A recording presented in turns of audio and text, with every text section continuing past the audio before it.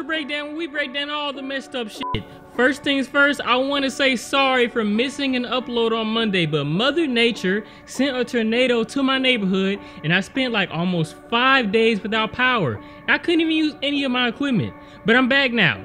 And if you are watching this in the future, just ignore what I just said. So today, we're watching Hard Candy. Guys, I love this movie a lot, and I don't want to say clearly what it's about yet because it will literally just explain the whole movie alone. But I will say it's an adolescent versus pedophile, starring my old crush, Ellen Page. If you want to find out what happens and see the most messed up parts, stay tuned for the breakdown.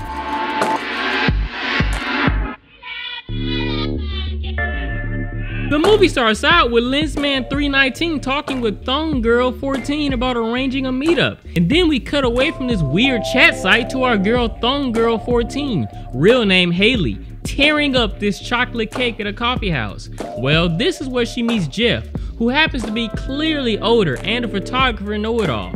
Just by hearing Haley's voice, we can tell she's obviously very young. I would've kind of figured if I was working there, I'd pay attention to how a grown man meets with this young child. But maybe the barista just wasn't paying attention. Back with Jeff, he is very smitten with Haley, trying to win her over with his little old manly smooth talk. Then while conversing, we learn that Haley isn't even in high school yet, meaning she's at most 15 years old, talking to Mark Jefferson over here. We also see a missing persons poster for a girl named Donna, obviously young as well.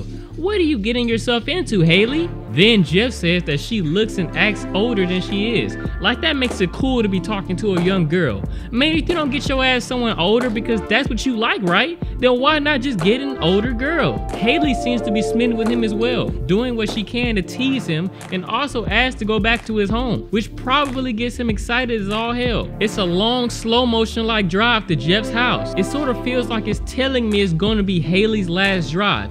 Well, rather not Haley herself, but rather what Haley represents, a young girl in the clutches of a pedophile. They make it to Mark Jefferson's house. Comment below if you get that reference.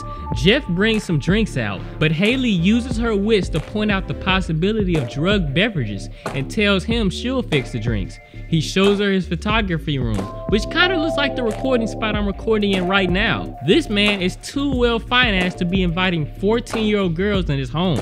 She's not even physically mature yet, man. This dude is getting on my fucking nerves. Haley makes another drink off screen, and Jeff drinks it all, in the midst of sleeping with a child before. Haley gives him a little anxiety when she snoops around, but then she offers to be a model for him. She puts on some little pump and gets turned. She starts stripping as Jeff starts getting woozy. He tells Haley to sit down before falling down unconscious. Well, I wonder what made him pass out. We see him tied up in a chair, which is all Haley's doing, including drugging his nasty pedo ass. Shout out to my homegirl Haley. She has clearly took advantage of this stupid head smelly butt. Alright, next cut his balls off. Homie still thinks it's a game though, but Haley says playtime is over. I gotta applaud Haley. She was quick and witty and intelligent to be able to pull this off. Haley is serious though, and she checks around his house asking why he is such a pedo. Pedo? Okay, I think pedo. He screams for help, causing Haley to subdue him. It turns out that Haley literally strategically planned what has happened, such as making several accounts to learn about Jeff, and even making sure it was today because she knew both his neighbors would be gone, including where exactly they would be. She completely grills him, saying a great quote that everybody pedophilic should know. Just because a girl can imitate a woman does not mean she is ready to do what a woman does.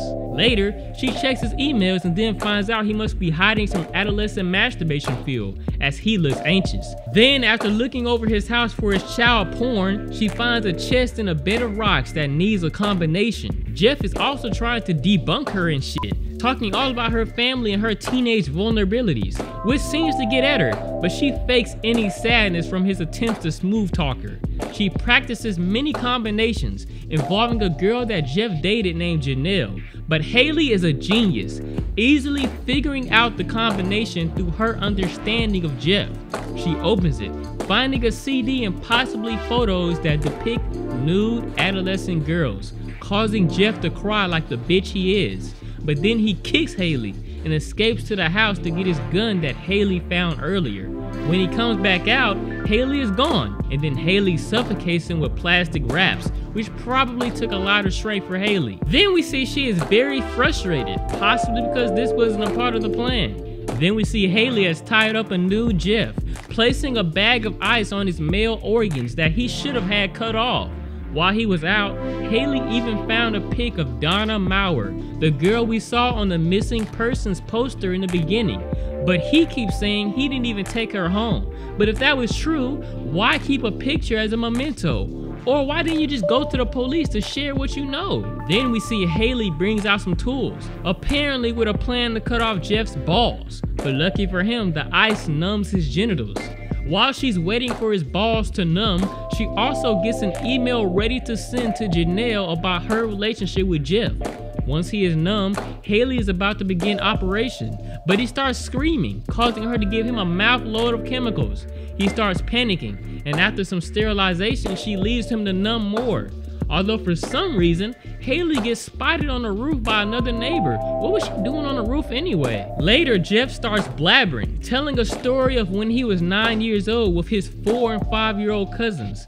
The youngest one, a 4-year-old girl, would often jump on the young Jeff naked, and all he did was let her play with him. Once, he got caught by his aunt and was punished by getting his ass burned on the stove and is banned from ever seeing his aunt again. Haley listens to his story. All the more reason to cut off his pedo wee-wee off. Then, listen to this, y'all. Listen to this. Are y'all listening? Jeff wants to say this to Haley. He says, "You need help." Bitch, what the fuck? Haley believes he killed Donna, which he keeps saying he didn't. Haley then begins surgery and castrates him in a long ordeal, but completely off screen. Thankfully, she starts cutting off one testicle at a time. She then holds his parts, joyfully saying what she should do to them, and then throws them in the sink. Satisfied with the surgery, but drenched in sweat like I am because this building is hot as hell, she goes to take a shower, leaving him tied up.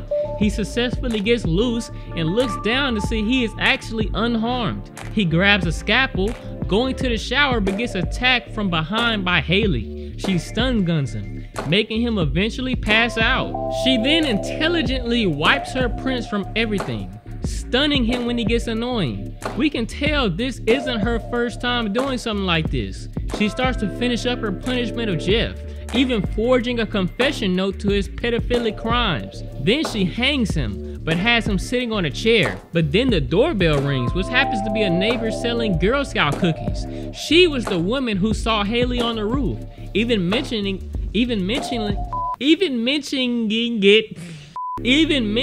it as Haley struggles to talk her way out of this encounter.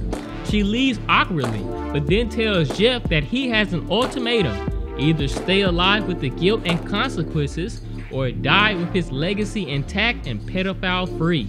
Well, he then grabs her with his legs, causing her to panic as he gets free. She runs away, hiding like Ellie as he taunts her. She grabs the rope, and then Jeff stabs a picture of a girl in anger before thanking Haley for bringing out his true self. We then see she is on the roof. She points a gun at him, telling him she called Janelle and she is on the way, and also that the ultimatum is still open, which is kill himself and the evidence will be destroyed, or Haley will pretend to be violated, which will put him away. It turns out Haley has hidden even her name, so if she was pointed out anyway, it's possible she is not even from this state. Haley represents all the abused girls he is taking advantage of. Janelle makes it to the home, and Jeff tells Haley he didn't kill Donna, but he just wanted to watch to take pictures. Then he says it was him and another guy named Aaron, although Haley already knew Aaron before he even revealed his name, saying that Aaron told her that Jeff actually did kill Donna before killing himself. This showed that Haley hasn't just went after Jeff. Jeff, now out of options, grabs a noose which Haley helps him with, telling him don't worry, he'll be okay, and no one will know of his crimes. In a gripping slow motion shot, Jeff jumps off the roof. Then suddenly, Haley runs towards the edge, eventually saying the most savage set of words to a still conscious Jeff. She tells him, or not, showing that she lied about destroying the evidence of him being a pedophile, which means he is gonna die being remembered as a terrible person. The movie ends with Haley walking away from the scene in a red hoodie, resembling Little Red Riding Hood, who just beat the wolf in his own game. Well, I think this movie deserves a round of applause, showing a vigilante 14-year-old girl who stops pedophiles. I don't know if I would have killed him, but it was pretty cool seeing this Punisher type punishment from a 14-year-old girl. Well, we're not done yet. It's time to see the most disturbed moment and most enjoyed moment in that spooky stuff. Okay, let's get right into it. The most disturbed moment is hard to pick, but just to pick, I'd say probably the reveal of what is in Jeff's memento box. We didn't see what was in it, but we can assume from the dialogue it was nude girls. Girls shouldn't be taken advantage of like that. The most enjoyed moment was when Haley said "or not" as he killed himself. I mean, at the end of the day, a murderer and a pedophile shouldn't die with a good legacy behind them. And that's it. This movie made me point out why I also like doing these videos, because they can be treated as cautionary tales. Any viewers of this channel, make sure you be careful on who you talk to on the internet, even if you're grown, because a lot of perverts and pedophiles out there will do whatever their disturbed hearts desire. Crimes against children are always the crimes that hurt me the most. And it was very good to see Ellen Page play a girl that represents those children and was willing to punish the dangerous people that take advantage of children. So, thanks for watching this video. Hope you enjoyed. Spooky out.